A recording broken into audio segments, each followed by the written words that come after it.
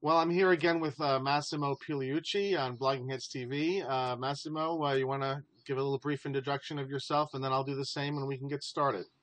Sounds good. I'm Massimo Pigliucci. I'm the KD Irani Professor of Philosophy at City College, City University of New York.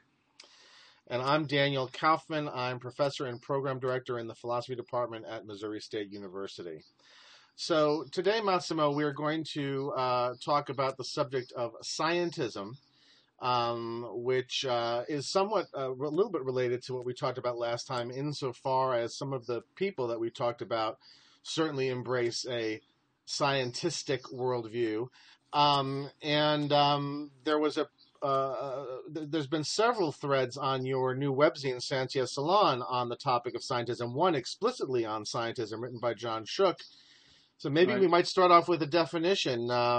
Shook in his article for you gave like a 26-part definition, but I know. I'm hoping that you could give maybe a simpler one, and then I'll weigh in on it. Well, I think that yeah, you're right. There's probably as many definitions as people that have been thinking about this stuff, but I think that broadly speaking, they really do fall into two broad categories. On the one hand, there are people such as myself who tend to use the word in a sort of a negative fashion, and what we mean by scientism is something on the lines of inordinate overconfidence in the methods and results of science. And we can unpack that because there's quite a bit to unpack in there. Then there is so the positive side of the debate. These are people, both a number of scientists and actually a number of philosophers, who think that who essentially started wearing the label as a badge of honor. And they say, yeah, that's right. Science does have or will have eventually potentially all the answers. And so we're fine with that. And so they don't think that there is actually a serious demarcation or an interesting demarcation of science from any other kind of intellectual activity aimed at discovery. Now that I think about it, actually, there is a third usage, and that tends to be deployed by. It's also negative, but it tends to be deployed by people who I really rather not associate myself. And these are, people who suggest that there are other ways of knowing outside of science, and by which they usually mean some kind of mystical or religious access to an alternative reality, that sort of stuff. Now, I don't think that's a reasonably, interesting usage of the term. So I completely discard that kind of that aspect of the debate. Although, unfortunately, it is precisely the presence of those people and the use of the word scientism by, let's say, supporters of intelligent design that really makes the debate between the other two sides more acrimonious probably than it should be. Yeah, yeah. Just for sake of ease of discourse, how do you normally refer to the people who embrace scientism? It's a good question, right? Because there's an actual term for that. I mean, it's you are characterized by having a scientific attitude, but of course you cannot use the word scientist because that one is taken for a neutral, if not a slightly honorific meaning. So there really is no accepted word. And again, because engaging in scientism or being scientistic, it's supposed to be an insult.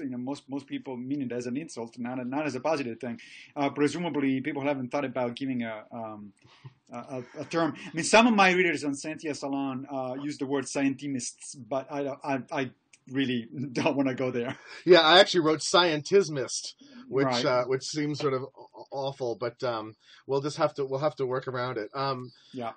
Let me maybe perhaps try and focus the definition a little bit. It seems to me that people who embrace scientism have both a very specific conception of, on the one hand, explanation, Right. what it is to explain some phenomenon, some event, some whatever it is you're seeking to explain, and that in tandem with that, they have a very specific conception of understanding, right? Where Right. understanding is broadly understood as possession of the relevant explanations. Right. And then thirdly, it seems to me they have a distinctive conception of why we want that understanding and thus those explanations. In other words, the value of explanation and understanding. Does that strike you as a fair way of parsing the issue, breaking it down, and then we can talk specifically about what their conception of explanation and understanding is? Yes, I would also add that there is the two camps. And by the way, when I refer to the two camps, as I sort of briefly described above, of course that needs to acknowledge that there's actually a variety of positions within each camp. So there's, it's not like everybody who is critical of scientism thinks like myself, and everybody who is in favor of it thinks like, I don't know, James Lediman, for instance, to name a philosopher who is on the other side. So I would add a fourth component, which is the two camps seem to have a sufficiently distinct conception of what counts as science. And in fact, I think that is probably the most crucial distinction of them all. We can start talking about the other three that you mentioned, but I think that really at bottom is that I tend to have a fairly restricted conception of science, and some of these people tend to have, on the other side, a overly extensive conception of what counts as science. Right. Or although I guess depending on how you mean restricted and extended, I think one of the things I'm going to want to say is that the people who embrace scientism really, at the end of the day, think that the only real sciences are physical sciences. Yeah, that's right, but they would never actually admit that, because if they admitted that, then they would actually subscribe to a conception of science that is even more restricted than my own, and that would sort of shoot themselves in the foot at that point. Well, let me then go ahead and offer a draft of what I would say I think the scientismists, conception of explanation and understanding is, and maybe you can either agree or disagree. It seems to me that people who embrace scientism think that to genuinely explain something, you have to either give an explanation that's explicitly in terms of physical causes, right, or if the explanation is in terms of other sorts of causes, let's say folk psychological causes, for example, that at least those must be reducible to physical causes. That is, it must be shown that what is being claimed as the cause is identifiable or equivalent to some physical cause. Would you agree with that? I think that's correct, and that goes, I think, to the bottom of to the heart of a distinction that unfortunately not enough people make, or where they make it, it's not. I don't think it's sufficiently clear, and that is between. We're talking about reductionism essentially. Can you reduce the explanation of, let's say, psychological phenomena or biological phenomena to physical ones? And of course, as you know, as soon as you start talking about reduction, the first distinction that one should make, and that which, if appropriately understood and acknowledged, would actually probably end the debate right there, is a distinction between epistemic and ontological reductionism. So, briefly, ontologically speaking, a reductionist claim would be that all there is in the world are quarks or strings or whatever it is that fundamental physics tells us the foundations of the world are made of, and therefore that anything else ought to be understood in principle as quarks or strings interacting with each other. Okay? Right. Now, that position, I think, is clearly hard to reject. I mean, the world really is in fact made of quarks or strings or whatever. And so at some very abstract level, it is certainly the case that, biological phenomena and physical phenomena are the result of very, very high level, very, very complex interactions among quarks, but nonetheless, interactions among quarks they are. Right. At an epistemic level, however, the question is, yes, but is the quantum mechanical or the string theoretical level really the best, the most informative, or the most feasible level at which we should seek explanations as human beings? And the answer clearly there, I think, is equally clearly no. Nobody has ever produced, probably ever will produce, and certainly has no idea of how to produce a quantum mechanical theory that explains, I don't know, Shakespeare's sonnets, for instance. Or even why we're having this conversation. In other words, a quantum mechanical theory of psychology. Right.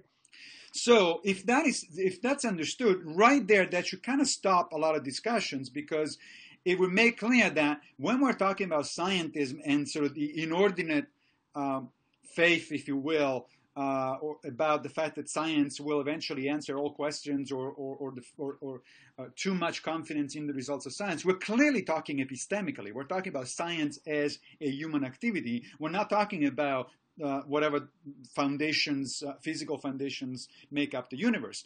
So because the debate is epistemic, not ontological, then it seems to me that it's pretty obvious that there are limits to science, just because there are epistemic limits to human knowledge, period.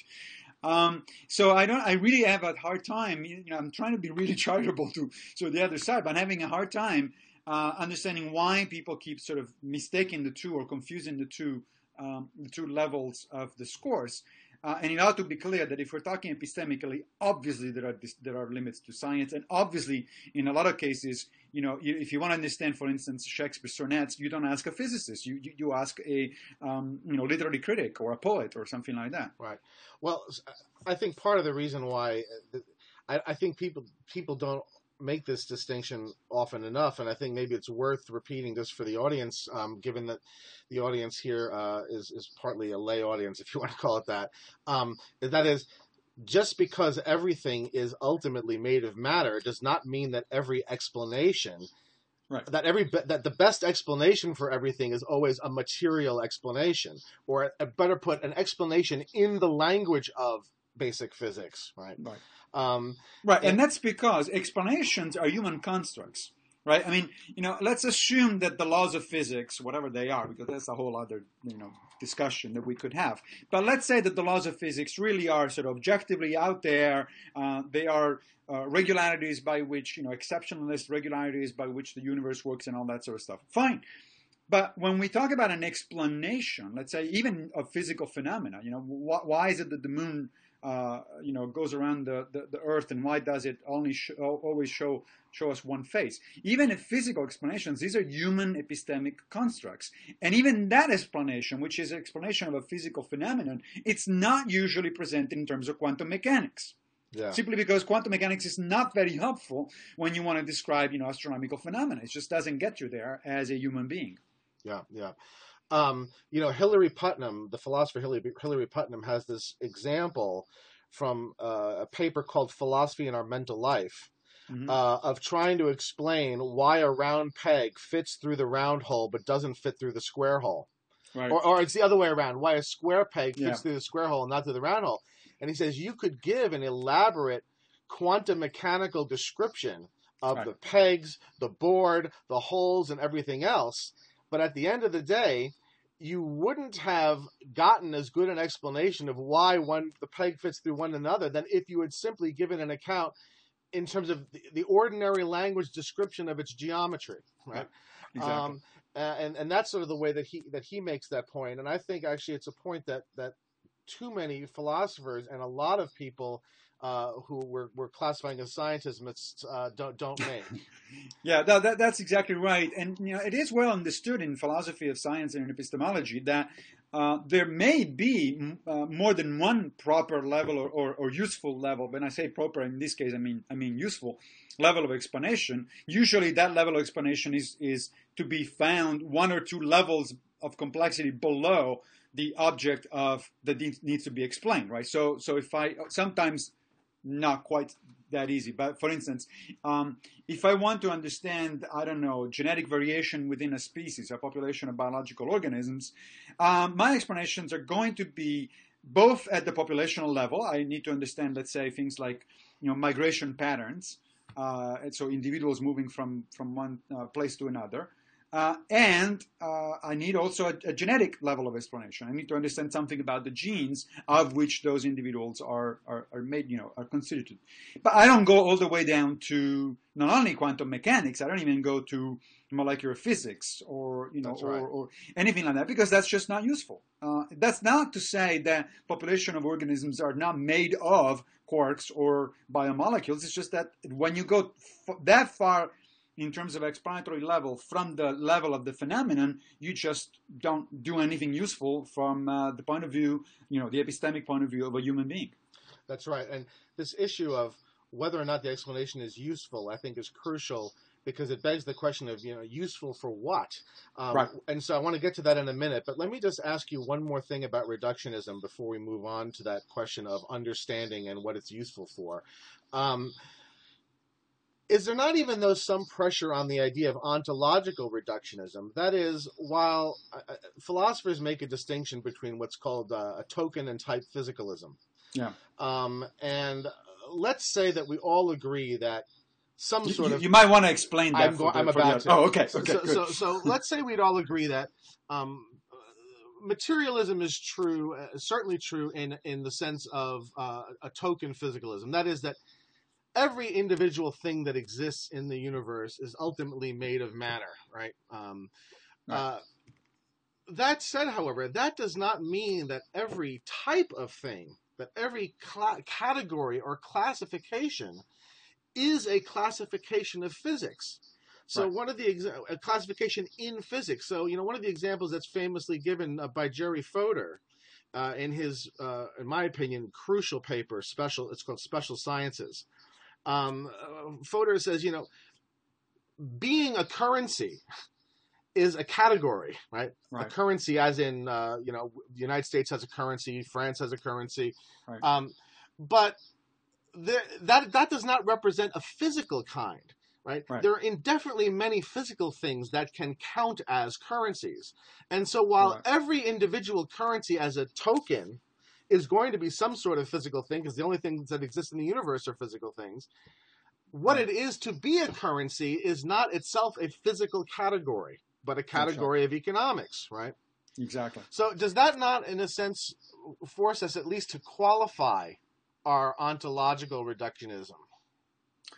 Yes, I think it does, absolutely. But and in fact, I would go even further. If we're talking about ontological reductionism, I would go even further. So one of the things you hear often from what I'm referring to now these days as the "it's all an illusion" crowd. The "it's all an illusion" crowd are people who claim that consciousness is an illusion, free will is an illusion, all sorts of mental phenomena are illusion, pain is an illusion, etc. They don't really exist, and they fall into a number of subcategories. They tend to be eliminativists. They tend to say, well, once we understand the physical universe as it works, you will realize that there is no such a thing as pain, consciousness, and so on and so forth. Which I think it's an extremely bizarre position, because again, first of all, it mistakes the different levels of explanation with and it mistakes ontological versus epistemic interests. You can tell me all you want that my consciousness doesn't exist, but if you want to talk to me as a human being, you better behave as if I were a conscious being, as opposed to, say, my computer, which is not conscious. Because if you treat us in the same way, you're not going to go very, very far. At least not with me. We may go far with the computer, but not with me. Right. So, but even so, the idea of that sort of underlines these "it's all an illusion" crowd. Which, by the way, I'll give you an example, an even much more straightforward example. From physics itself, right? The computer that I have in front of me, it's sitting on a table, and you often, a desk, and you often hear these people, these kind of, the "it's all an illusion" crowd, telling you things like the desk doesn't really exist. Physics tells you that the desk is really mostly, empty space and interaction of forces, however you want to call it, a delocalized, quantum function, whatever you want to call it. That is simply not true. Meaning that, yes, of course, if you go all the way down to the quantum level, the desk is actually made of quanta, whatever, right? Of quantum particles interacting with each other. Yes, but this does not negate that at the level of physical interaction that I have and that my computer sitting on this desk is having, the desk is very much real. And it's characterized by, interestingly, physical properties that are very real, such as solidity and a particular color and a particular shape and so on and so forth. And to say that all of those are illusions, I think really misses the point, even ontologically. Not just epistemically, but even ontologically misses the point. So even at the ontological level, I think that the extreme reductionist view can be pushed back. And up to a point, but in the case of the context, I would say, of the discussion about it, scientists one doesn't even need to go there, because the epistemic objection, I would think, should be sufficient to show that a scientism is in fact a problem. Yeah, no, and I only went there for the sake of completeness Yeah. because you were absolutely right to distinguish ontological from epistemic reductionism, and I just wanted to make sure that we were sort of complete and that we understood that even ontological reductionism can be too simplistically conceived. Right. And it seems to me that really what people tend to do is they tend to ignore that there is more than one level of description of something. Correct. I can describe the dollar bill in front of me at the level of its material, that is, its being paper. But I can also describe it at the level of its being currency. And all the things about it that have to do with its being paper are really irrelevant to the discussion of it as currency, and as currency, it's really described in sort of in terms of a series of roles, right? And functions. And so I think it is valuable, though, to understand the kind of oversimplification that people who embrace scientism engage in. It's not just this mistaken understanding of explanation, but also I think it's an oversimplistic conception of ontology. Right. Not only that, but since we're talking about it, and your comment made me think about one more qualification. It could be made at the ontological level again.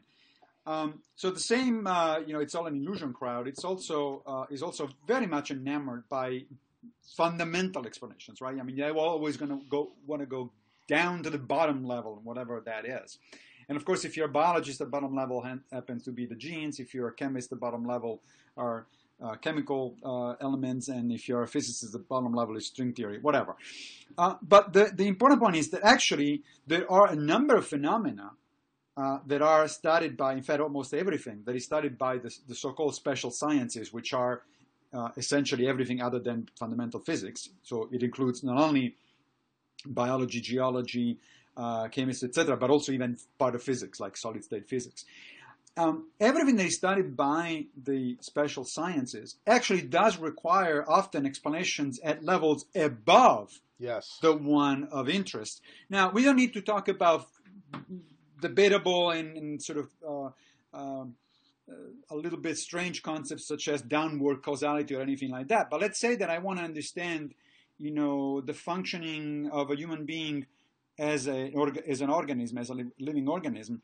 Now, the reductionist crowd would say, "Oh well, what you want is the genes, right? It's the genome project. You want the genes on the CD, and then you'll understand what a human being is and how it works." Well, no, you certainly need that, but you also need a bunch of other things, including at levels higher than the human being itself. Therefore, including the human race as a whole. In other words, as a group, as a biological species, society in which we live. The environment in which, the ecosystem in which we function.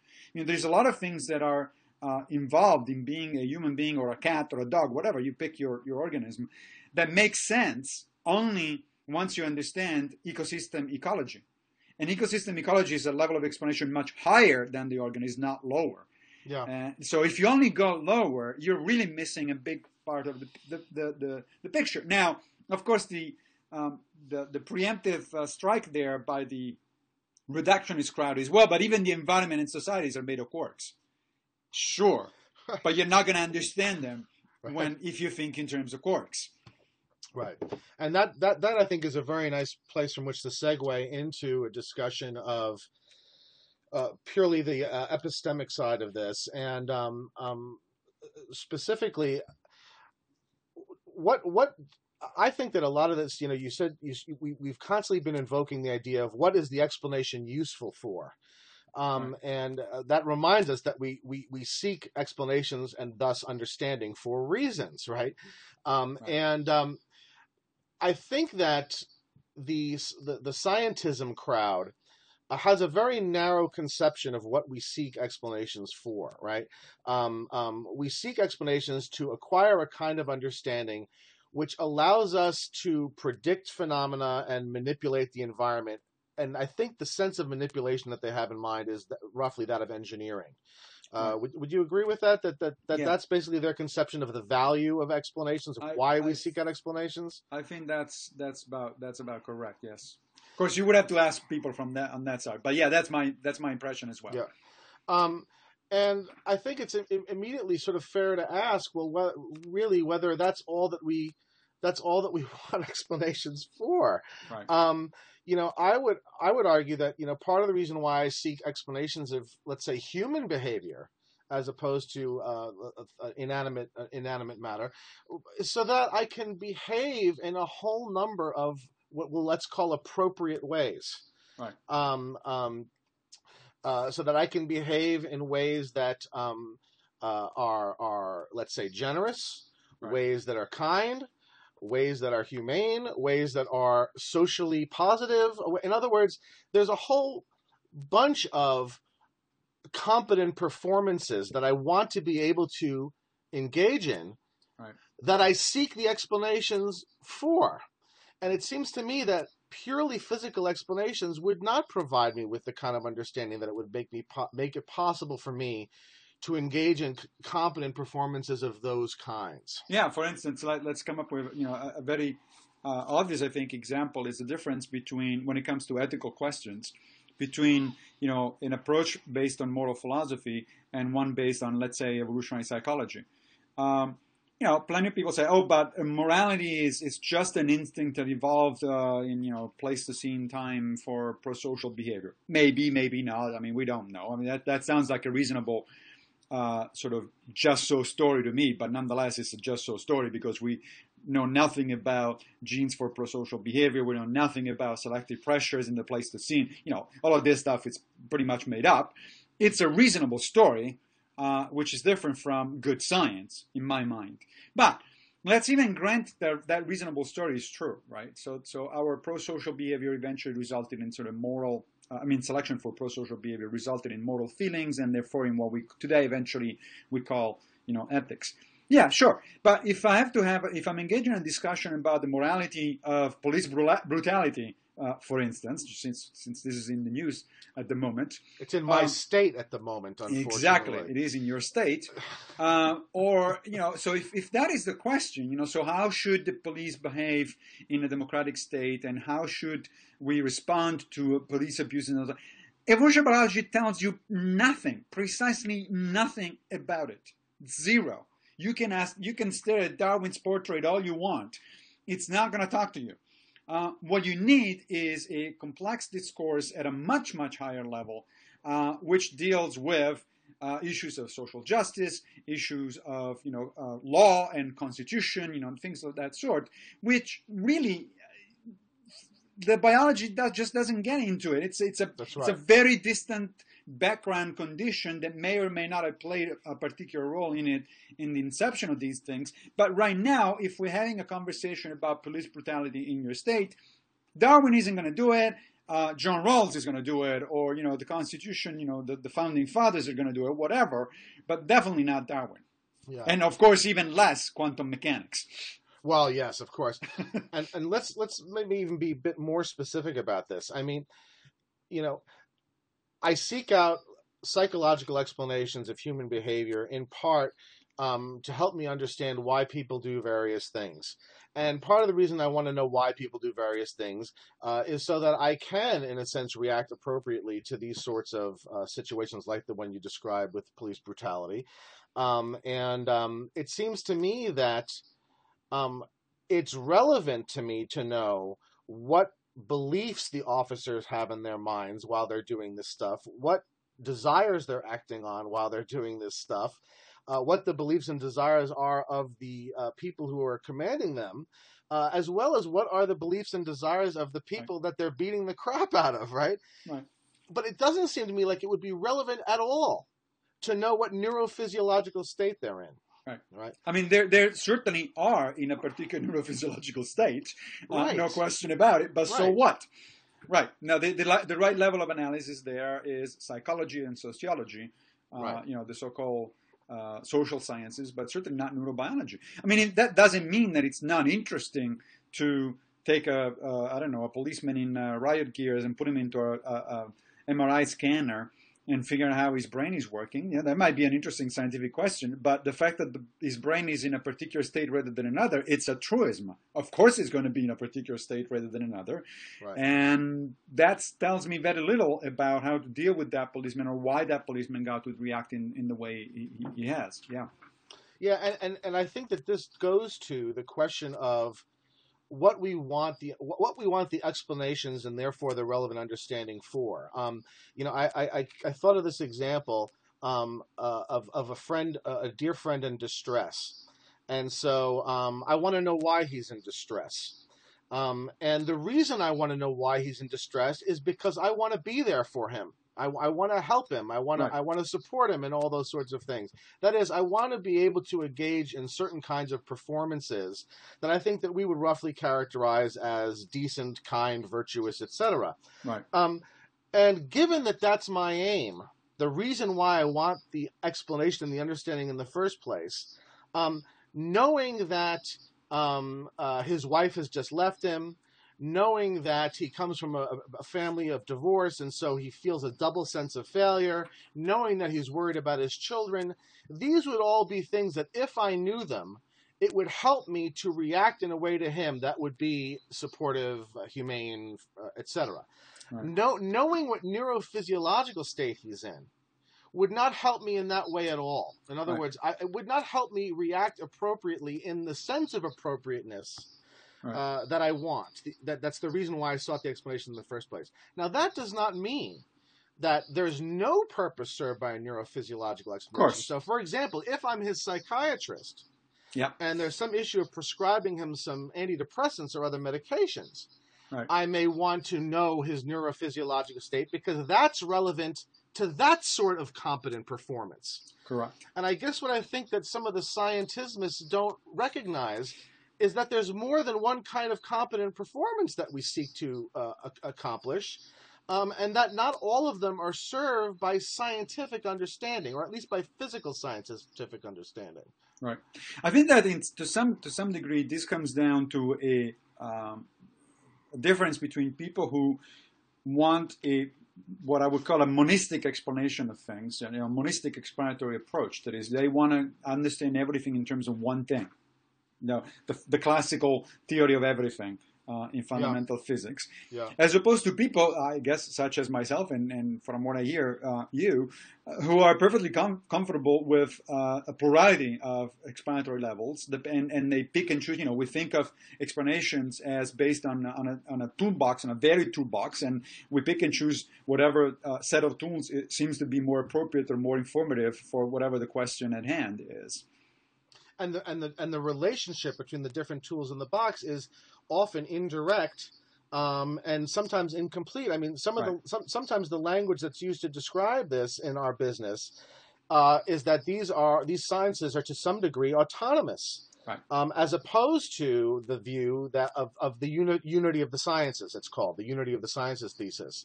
And I'm wondering, just for a moment or two, to speculate. What is the genealogy of this? In other words, I understand when logical positivism was the sort of primary paradigm in philosophy of science, why people held on to these unity of the sciences, as you call monistic, a preference for monistic explanations. But why today do you think there are still so many people that seem to want monistic explanations? I think there are two reasons, but of course I'm speculating here. But, we are, of course, yes. Yeah, but this is a conversation that actually really should be I just moved my computer and you'll see a bumping up and down of my image for a second, but hey, it's live television. That's right. Right? So I'm going to speculate a little bit, and I'd say that there are two causes. One is sort of a more proximate one, and the other one is a little more general. On the one hand, I think that a lot of these people are simply, quite frankly, not very familiar with philosophy of science as it has evolved after logical positivism. And I'm talking particularly of a lot of scientists who, especially recently, have been on record essentially embarrassing themselves by making comments, dismissive comments about philosophy. I mean, the list is now, unfortunately, very long. Lawrence Krauss, Steven Weinberg, Stephen Hawking, Neil deGrasse Tyson. I called several of them to task directly, either on my podcast, the Rationally Speaking, or on my webzine, Scientism Salon. And it just doesn't seem to stop anywhere. Although, fortunately, there is a number of scientists who have started paying attention, like Shankaro, for instance, recently wrote a nice essay asking his colleagues to just stop embarrassing themselves about philosophy. Right. So we have some allies in that department.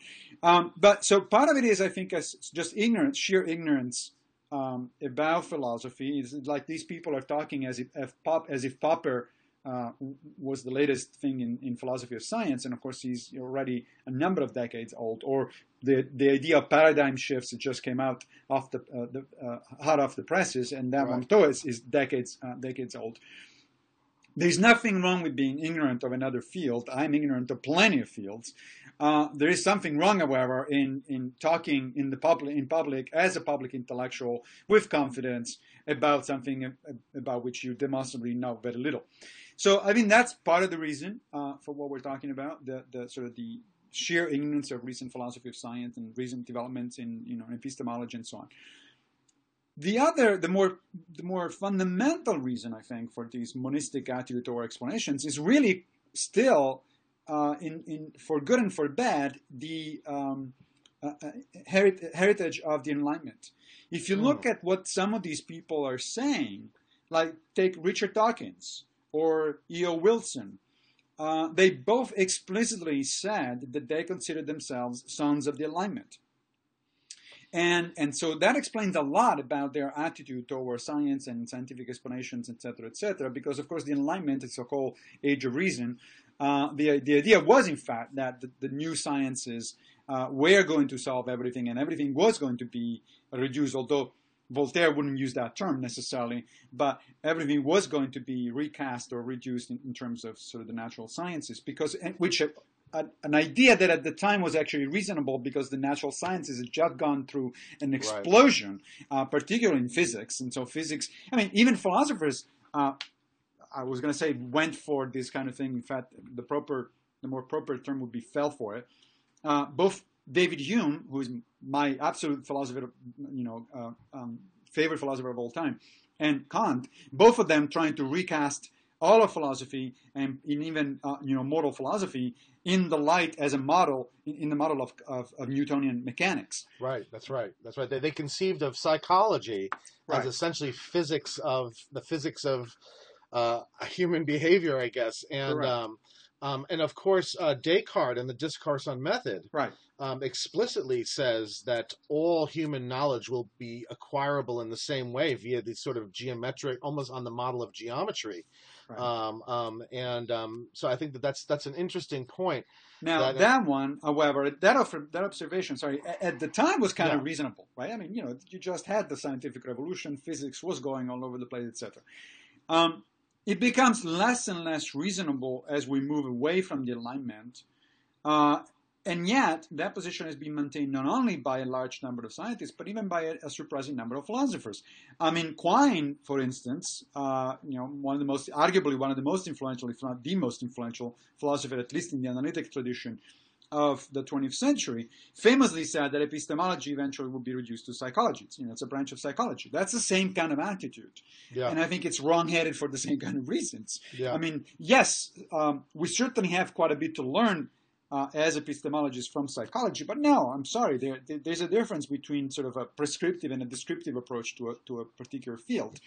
And so if Quine could keep on with that sort of attitude in the 1950s and 60s, although he kind of moderated that later on in his career, then it's no surprise that contemporary scientists who are much less savvy about philosophy than he was, still maintain that sort of attitude. So when Dawkins and Wilson tell me, I consider myself a son of the Enlightenment, I have to say my response is something on the lines of, yeah, so did I when I was 18, and then I learned better. It's a little more complicated than that. Sure, the Enlightenment still, as a matter of sort of the general idea and the general principles, are still an interesting model to look at, and it certainly beats the crap out of a lot of other models that human beings have explored over the millennia. But no, it's not quite that simple. I mean, Hume's fork the idea that there is only either mathematical propositions or scientific findings, and everything else, any book that talks about anything else ought, as he famously said, to be burnt into flames.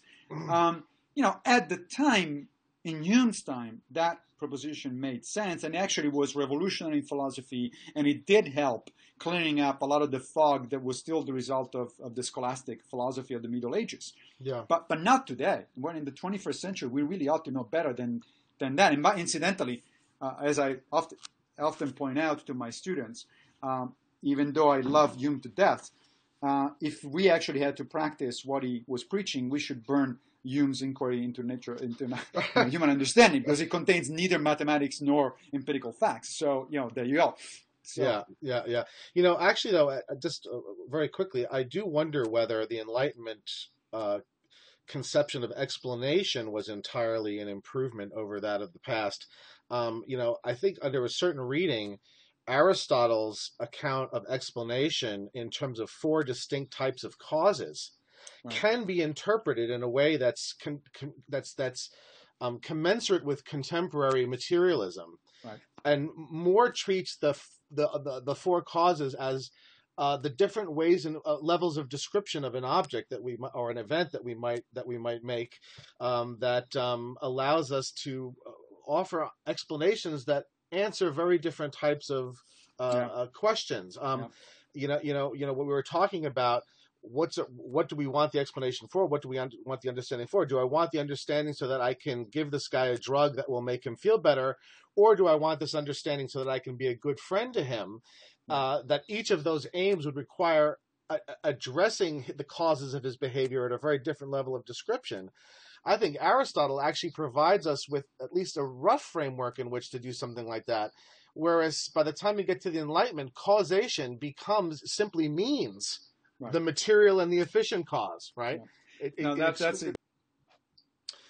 Well, I'm sure that our audience will notice that we're wearing different clothes all of a sudden, and that's because we had technical difficulties about 3/4 of the way through our discussion, and we had to stop it and take it up again the next day. And so, like all good Americans, we change our clothes every day. Wait. I thought we were going to make up a story about time travel and all that, much more interesting. Okay, fine. I'm sorry. Fine. So the audience doesn't need to be reminded of what we were talking about, but we do. Massimo, I'd asked you about what you thought some of the reasons, the deep reasons were for why scientism is appealing to people, and we were talking about what you called explanatory monism, the idea that there's only really one kind of genuine explanation and thus one kind of understanding that results from that explanation. And you had actually said that you thought that much of it is due to their indebtedness to the Enlightenment. Right.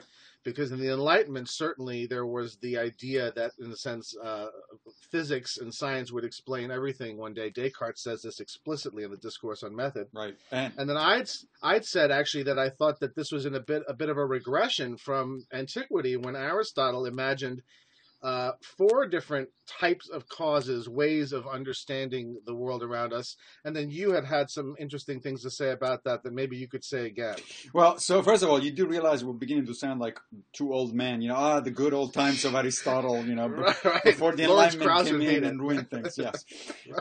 Now, so... Yeah, I think you're right. Aristotle did have a more comprehensive, more pluralistic, as I like to put it, view of causality, and particularly of understanding. Of why is it we ask certain kinds of questions, because that's what really it boils down to.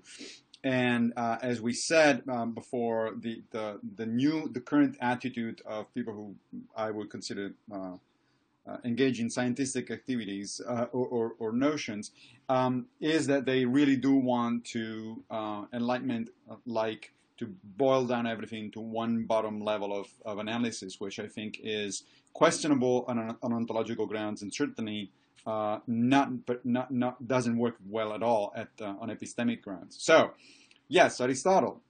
Indeed, a few years ago, I published a paper in a technical journal in biology, arguing that the Aristotelian framework can actually be updated and used in some of the special sciences, especially in biology, Because in fact it is more comprehensive, it does address these different levels of explanation that which, for instance, different biological disciplines are concerned themselves. So if you want to know something about mechanisms at a bottom level, you go for genetic and molecular biology. But if you're interested in sort of more higher level explanations of how organisms work, you go for developmental biology.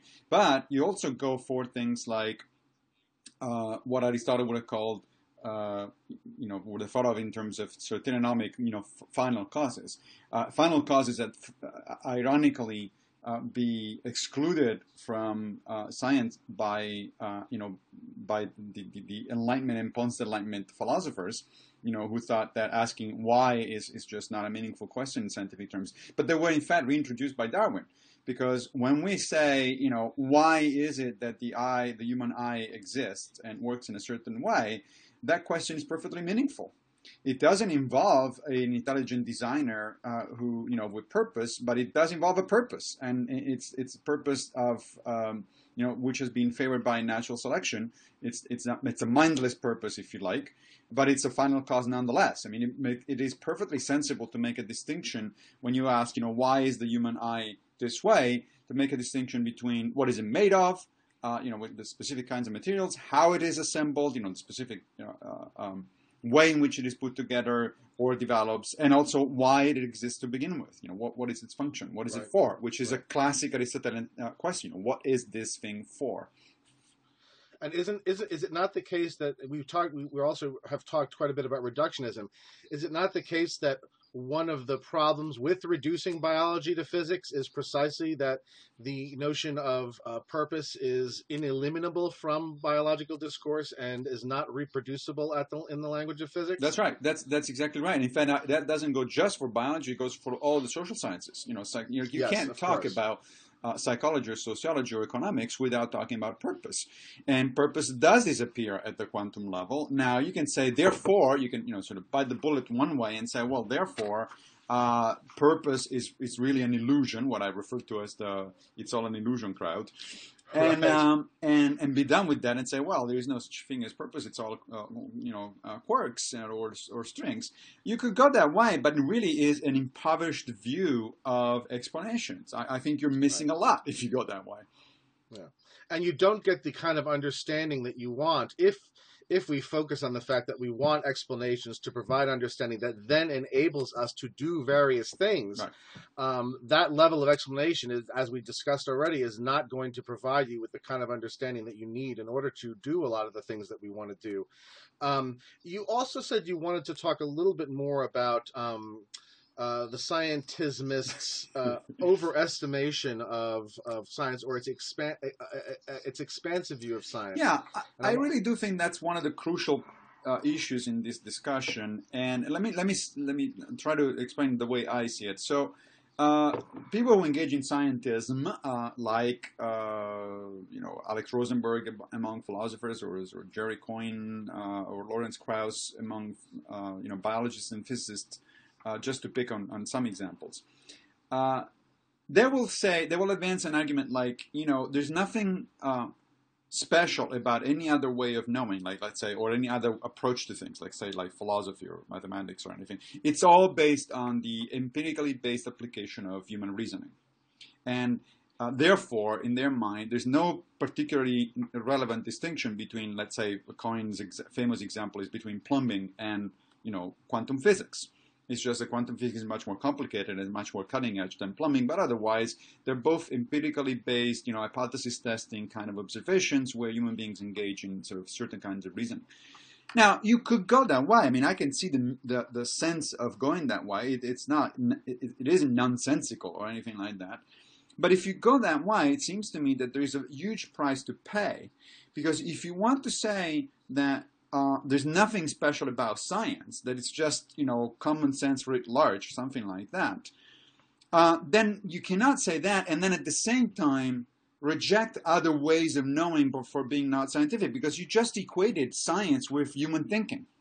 And if you do that, then anything goes. Then we don't have, you don't have a luxury to reject philosophy as useless or mysticism as hopeless or anything like that. You can only say specific philosophical notions are mistaken, here's why, or specific mystical notions are mistaken, here's why. But you can't just say, well, science, at the same time, put science on a pedestal as something that we should imitate and strive for, which I think it is, by the way.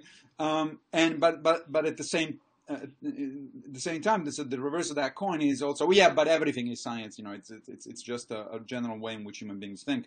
So I think it's much more sensible to say that yes, there is a continuum for sure between science and other kinds of human epistemic activities. It would be really bizarre if science all of a sudden came out of nowhere and it represented a qualitatively different way for humans to think.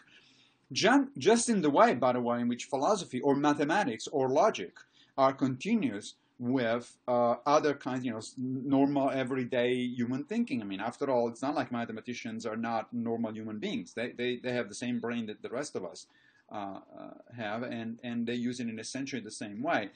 But does that imply that mathematics is not a sufficiently distinct kind of analysis, or kind of way of doing things or approaching things with respect to, let's say, science or mysticism? I think that would be really bizarre. And besides, as I pointed out before, two can play that game.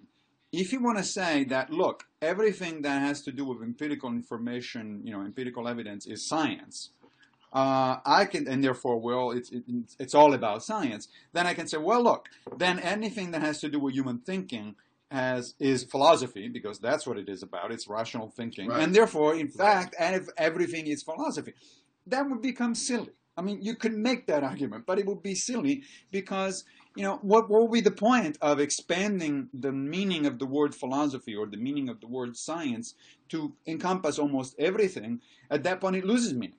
Everything becomes science. I've actually had people arguing with me that, the fact that I got to the Graduate Center in the middle of Manhattan today from my apartment in Chelsea by navigating the streets in Manhattan in a certain way, since this was reasoning based on empirical evidence, I was doing science. Hell no, I wasn't doing science. I mean, if that's what you mean by science, I'm sorry, that makes no sense to me. Right, and you run the risk of losing all the distinctions that make the various give the various sciences the significance that they have, and I think that this goes more than just simply beyond when these people are talking in their more casual moments. I think as was discussed, maybe in an article on Scientism or in one of the interviews I've watched with you, there are now physicists who are arguing that science should not even that we shouldn't even require that science be empirical. Right. That's right. That science that I think it's string theory. Which is basically unconfirmable.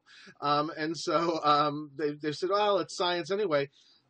Yes, we had two essays at Scientia Salon, one by Peter Voigt, who is a physicist at Columbia, who is a well-known critic of string theory. He published a number of years ago a book called Not Even Wrong about string theory. And Jim Baggott, who is a science journalist with a background in physics, who has written more recently a book critical of certain aspects of certain directions of fundamental physics, which is called Farewell to Reality. And both of them argue that, yes, in fact, there are some physicists now who, faced by the reality that string theory has been around for decades and it hasn't managed so far to come up with a single empirically testable prediction, novel prediction. It predicts all sorts of things we already know, but that's not that difficult, really. So it has failed in that sense. And a number of string physicists now are beginning to actually admit that is the case. So at that point, what do? You either bite the bullet and say, hey, we tried this thing for 30, 40 years, didn't work, let's try something else. Or even worse, we don't know what else to try at this moment, so we're stumped. So that would be one way, so the humility road, if you will. The other one which is some string theory, certainly not all, or in fact at the moment not even a majority, but some string theory are going the other way and say, well, hell with that. That means we're going to redefine what science means and how it works.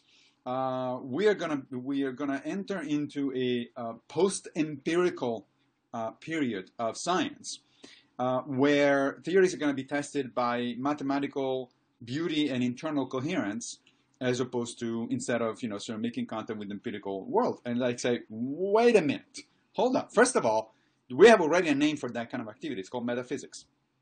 It's when metaphysics is in the business of logically or mathematically, it doesn't matter, because at that point the distinction becomes one with very little of a difference.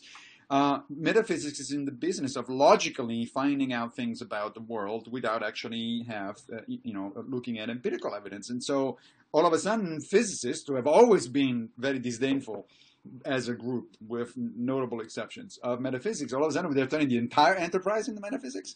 This is just strange. To their credit, some of the scientifically oriented people like Lawrence Krauss actually reject that approach, and they say, no, this is crazy.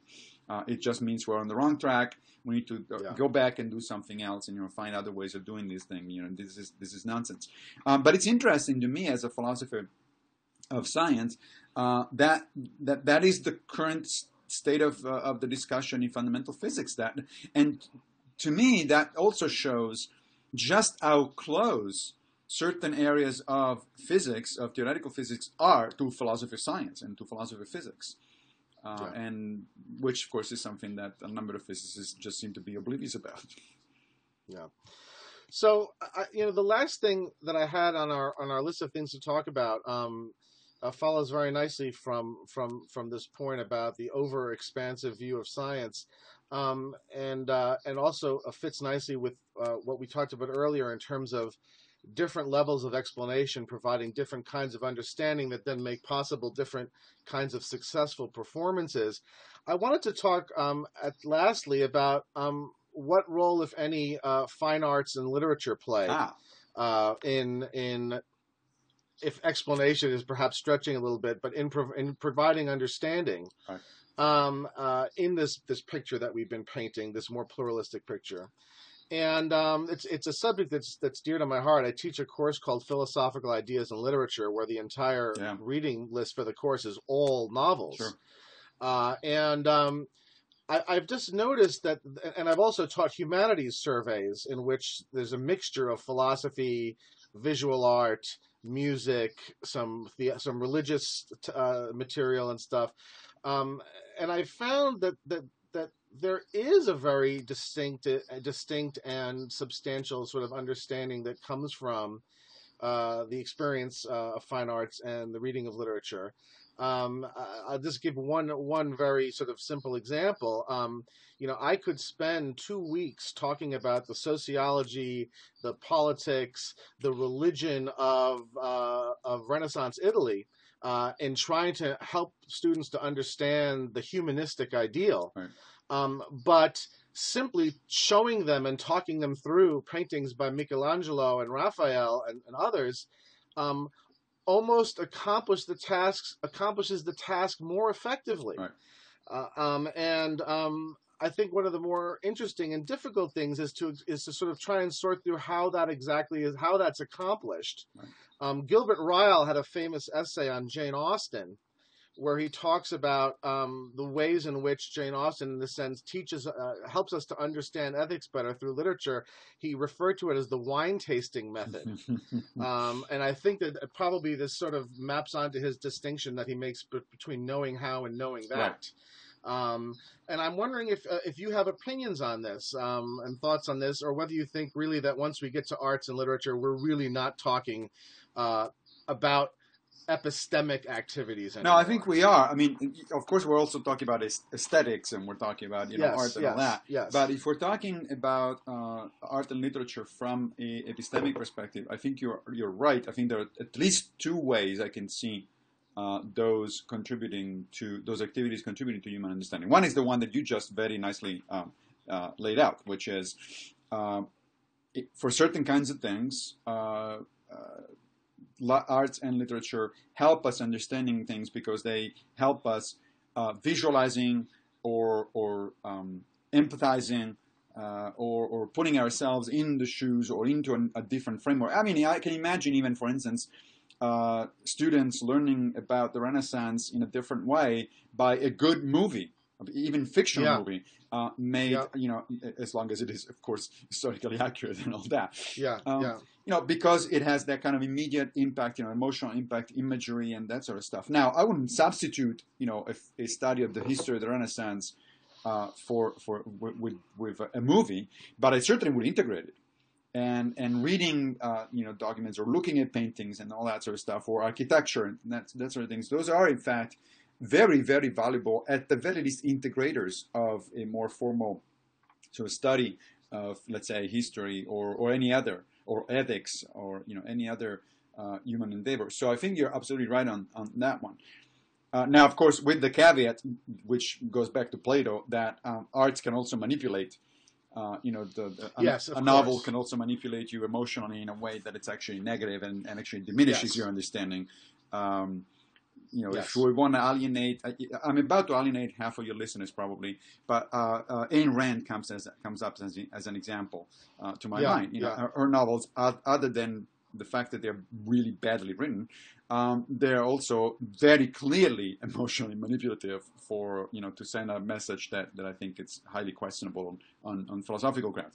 Anyway, so now that we lost half of the audience, the second part, the second way in which this can happen, if you think about it, there is a long tradition in philosophy of using dialogues, which are fictional, as ways to explore, not just to teach, but to explore and come to a new understanding of certain issues. So obviously we got the Platonic dialogues, but we got David Hume, for instance, if we want to jump several centuries, or Berkeley. Yes, that's right. Yeah. So now, even though today philosophers, unfortunately, I think, don't engage as often in sort of that kind of literary pursuit, the idea is, if I actually have written a few dialogues just for fun. You find a couple in my former blog, Rationally Speaking, and one of the things that I noticed while I was writing them is that I was having the same kind of internal epistemic experience as when I'm writing actually an essay, prose on a particular topic. That is, typically, if I decide to write something on a topic, I do some readings in the background and I think about the general outline, and then I start writing, and literally my thinking happens when I'm writing. It's not like I know where I'm going in details. I might know the general idea, but not the details. And in fact, sometimes I surprise myself. And once I start putting things, black and white, as they say, or pixels on pixels in these days, it turns out that I'm actually surprising myself. I'm going in the direction and say, okay, wait, now that I put this thought in black and white in front of me, it actually doesn't make any sense. It needs to be thought out, differently, and so on and so forth. So I actually learn by writing, essentially, or I discovered what I think by writing. At that point, it makes little difference what I'm writing is prose, is a formal, it's an essay, or is it a dialogue? It's fiction. Yeah. Because either way, I don't know where I'm going necessarily, and I'm discovering things. Therefore, I'm coming up with hopefully original thoughts, or at least thoughts that are original to me. And therefore, I'm actually discovering. It is an epistemic activity. It's not just a question of helping others understand what I think. It's a question of helping myself understand what I think, or developing what I think. So, absolutely, I think that the arts and humanities are part of that sort of general idea of Scientia, which is, as you know, the name of my new webzine venture. That is, it's knowledge much more broadly construed than just the natural sciences or mathematics or something like that. It's knowledge broadly construed, because it's not just about discovering new things. Yes, of course we do need to discover new things, so we need empirical evidence for stuff. We also need to think about stuff. We need to connect them. We need to understand, and all of those activities are helped by not just the natural sciences, but philosophy, mathematics, logic, and the arts and humanities. Yeah, and I like the way you just put that, and it occurs to me that the word understand has several uses. I mean, one of them is in the purely epistemic sense, but we also use the word understand when we describe someone as being an understanding person. Right. Or when someone comes to us, a friend or a relative in distress, and we tell them, "I understand." Exactly. There is, and it makes me think that maybe the arts provide us with the sorts of, and I'm putting explanation in square quotes because I don't have any other word, that provides us maybe with understanding that enables us to function at that level most profoundly, because it confronts us at the level of direct experience. It directly engages our emotions and our sensibilities, and thus moves us in a way that perhaps more traditionally epistemic activities keep us a little bit at a distance. I noticed that, for example, a novel or a really well-made film or music can almost get me to appreciate the urgency of something. Right. In a way that a more dispassionate engagement with the subject matter. Certainly, if I read the literature of totalitarianism, if I read Orwell or if I read Huxley, I'm much more impressed with the urgency of not allowing society to become this way. That's right. Than if I merely learn about it from a dispassionate perspective. That's right. Well, I can give a personal example. So some time ago, I moved from being an omnivore who was rather little concerned in terms of diet, very little concerned with, or rather little concerned with sort of the ethics of food, to what I call now a ethical omnivory. That is, I actually very much concerned where my food comes from, and whether, you know, I still eat animals, but only if I can be reasonably assured that they did not suffer and had a good life, etc., etc. Otherwise, I revert to actually, for all effective purposes, functional vegetarianism. Now, the reason this happened is the following: for a number of years, I've been talking to colleagues and friends who were vegetarians. And were talking to me, you know, we were exploring the ethical reasons, environmental reasons, and all that. And I would readily grant that their points were absolutely correct. I mean, there was no defense against the ethical and environmental points in favor of vegetarianism. And yet I couldn't bring myself to become a vegetarian. Right. And so at some point, this obviously generated some kind of increasing degree of cognitive dissonance, because come on, I'm a philosopher. I realize that somebody is right. I tell them that they're right. So why the hell can I not act accordingly, right? Yeah, yeah. And at some point, I forced myself to watch one of a number of documentaries on actually how animals are actually treated. In other words, I exposed myself on purpose to the emotional manipulation, because it is emotional manipulation. It's this reason, you know, it's for a good cause, but it is emotional manipulation. And that's what I actually made the jump. At that point, after seeing the documentary, I said, okay, now my emotions are in sync with my reasoning. And now I can actually, I can master the willpower to actually pay attention to these things in practice, which I've done now for a number of years, and I never looked back. So that, to me, you know, it's a good example. I mean, it's a personal example, but it's a good example of how understanding has a number of different aspects to it, and you can definitely understand something at a sort of abstract, rational level, and yet not really understanding in the sense of making it part of who you are, and that's a major component of what we should mean by understanding.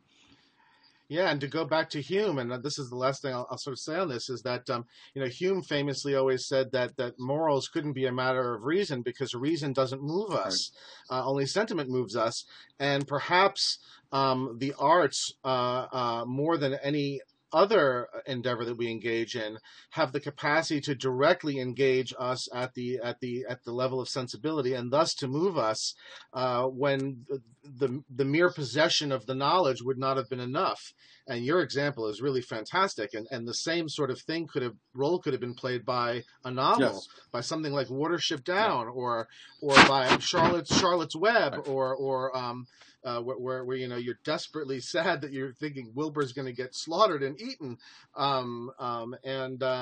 so I think that's a really nice way of putting how this works. That said, with the caveat, of course, that you still want your brain to be, you know, engaged at also at sort of the rational level, because otherwise you open yourself to be manipulated. Again, Plato was probably, in fact, not probably, was certainly wrong in sort of excluding, fiction and poetry. I think it was from his ideal republic. But he did have a good point that you need to be on guard because it is Yes. easy, unfortunately, to be manipulated emotionally. And so it's about, and any neurobiologist, cognitive scientist like Antonio Damasio, for instance, today will tell you that a functional human being is in fact a balance of emotional and rational decision making.